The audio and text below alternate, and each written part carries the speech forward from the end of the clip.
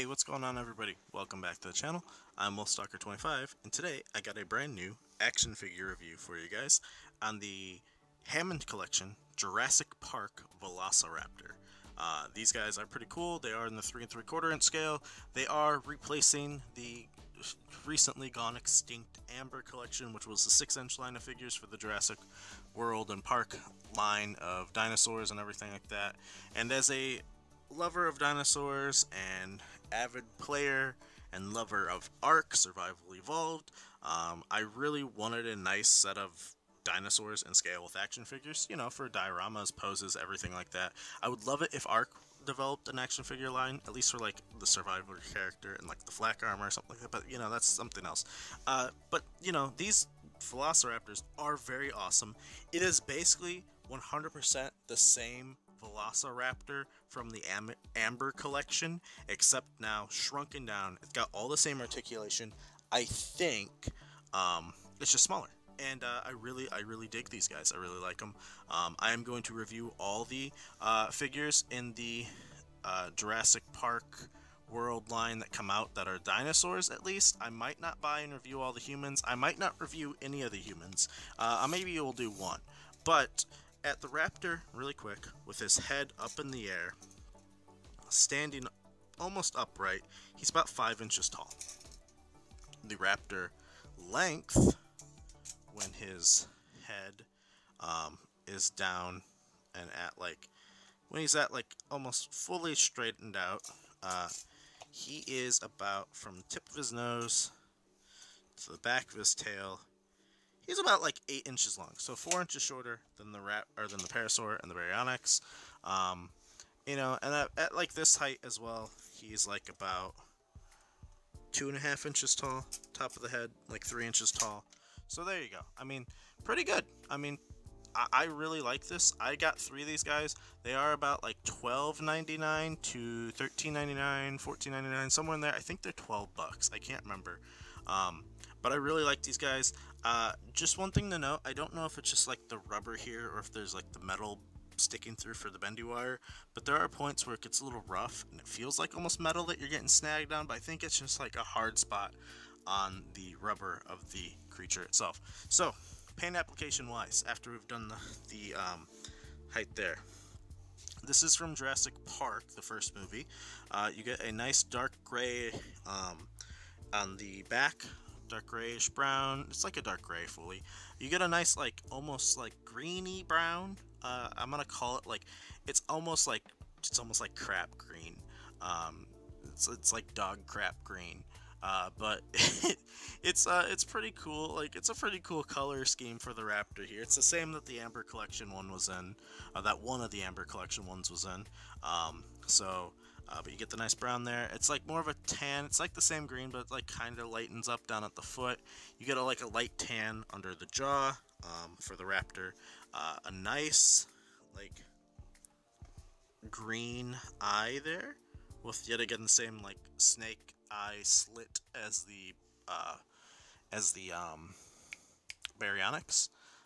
The teeth do have a nice little color in there. There's like a light tan color, and then you get like the pinkish color inside the tongue and mouth. It's in the bottom and top as well, and the back. Very nice. The claws on both the feet and the hands are black, and I think that's it color-wise. No other paint apps on it, but pretty good paint apps overall. Like, this is for a 3 3/4 inch, like $13 figure.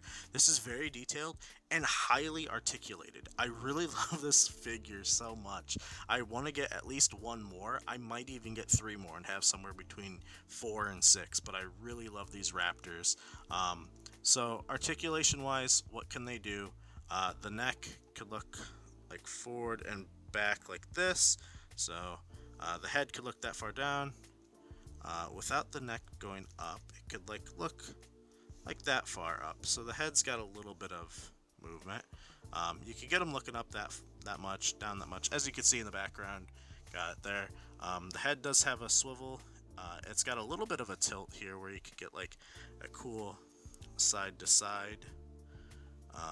So there you go. Jaw opens that much. No back jaw movement like the Baryonyx, where you can move the top jaw at all.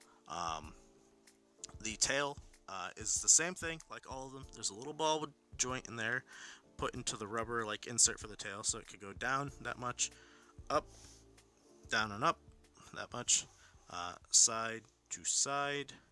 You obviously could do a full 360, turn the whole thing around. Yet again, bendy wire in the tail. As you can see, I've done a slight little bend in here, but you could bend it a lot. The arms could go out that much. This one's a little stuck because of yet again, the grooves and the style of it. There is an elbow joint, which could get you that far out and that far closed. It does have a swivel. It's got a hinge. Again, arms are a little twiggy though for the Raptor, so you gotta be a little careful. You don't want to break it.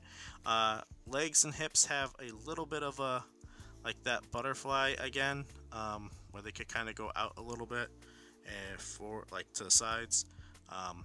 Forward that far, back that much. You could get like a cool, like that's like a running pose right there, almost, for like some of the Raptors. You got the knee that goes that far forward, that far back, and then you got the ankle that goes that far back, that far forward. There's a swivel at this point. There's a little bit of a pivot right down here, so you get a lot of nice articulation on these guys, especially for only the $13 price point. Like, that's kind of crazy what you could do with these guys. I really, really love these Raptors. Now, the Raptors do have a little bit weird thing. It does almost look like the one hip. It kind of like pops out a little bit more than the other. There's really nothing I can do about that. I've tried. So it might just be a design on how it is. Maybe one of the legs is just a little bit more inserted than the other. But either way, pretty cool figure. I really like it. Really quick, I'm going to pull up the Amber Collection Raptor. We're going to do a little bit of a comparison to this one. So this one, it didn't have like the stripes exactly, as you could see. Let me see if I could get this up a little bit, and we'll do a little bit of an angle. But yeah, as you can see here, this one has more defined dark colors on the legs, on the tail, especially on the back and on the head. This has that, but it's like almost just like throughout the whole thing. And it's not as dark grayish black, it's more of like the green color, and they have like the tan color throughout it. So it's almost similar, but honestly, I like the detail and paintwork on the Hammond Collection than the Amber Collection. The mouth and teeth are the same. The only difference is the teeth. You could see like the gums on the bottom of the Amber, whereas the Hammond you can't. That's always something you could probably paint yourself. I don't think it's that big of a deal, but you know, it is what it is. One other thing is the Amber Collection had a wrist joint. The Hammond do not. The Amber also had a joint right here at like the kind of like back part of this like knee area, whereas there's not one here. Everything else is the exact same though. So this is literally just the 6-inch figure shrunken down with 2 points of articulation missing, which honestly, like this one, I wish we kind of had this one here at this point, but you don't really need it. Would I have liked it? Yes, but do I need it? No. I don't think the claws... Oh, the claws had articulation on these. There's no articulation on the claws. That's one thing I guess you could ask for, but, you know, it is what it is. It's fine. It's not that big of a deal. 3 3/4 inch. You can't get everything out of these figures. Could they try? Yeah, but did they give us enough? Yes. So there you go. There's your size comparison. Well, not, I guess size comparison, and look at the comparison there. Really quick, here's the baryonyx next to your Raptors right here. Let me get this back straightened up, and we'll drop it down. So there's your Raptor comparison with the baryonyx. And if you haven't watched either of the other two reviews, I do recommend them because you could get my thoughts and opinions on them there for all the dinosaurs. But here is the Parasaur as well. So the Parasaur is just a bit taller, like in the back, than the baryonyx. The heads are very similar in height, but the Raptor is a lot shorter than both. So there you go. There's your look at the other two Hammond Collection dinosaurs that have been released so far. They do have a T-Rex coming. I do have it pre-ordered. I'm very excited for it. They have a Triceratops. I think I have that pre-ordered. And then they have like the Ceratosaurus, Gallimimus, Dilophosaur. There's a lot coming, so pretty cool. Here's the Raptor next to the 3 3/4 inch Buzz Lightyear figure from the new Lightyear movie. Very excited for the movie, actually. Pretty decent figure. Could be a little bit better. Here's a Joy Toy mech pilot. I don't remember what mech the name is from. Here's a Stormtrooper. So there you go, Stormtrooper from the Star Wars Vintage Collection. And then here's an old clone from the Vintage Collection for probably when like Episode 3 came out, or Episode 2. Probably Episode 3. Here is a Master Chief from the World of Halo 3 3/4 inch line. And then, let me put Buzz back here out of the way, and then we'll get the Arbiter in here too, just so you can see. Arbiter is a little hunched. He probably could be a little bit taller, but there's your look at all these different 3 3/4 inch lines together.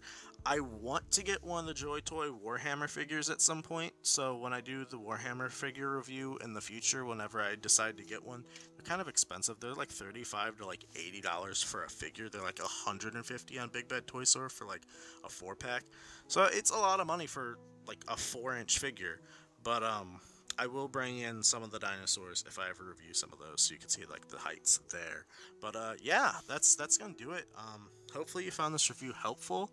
I think these Jurassic World or Hammond Collection dinosaurs work really well with a lot of different lines.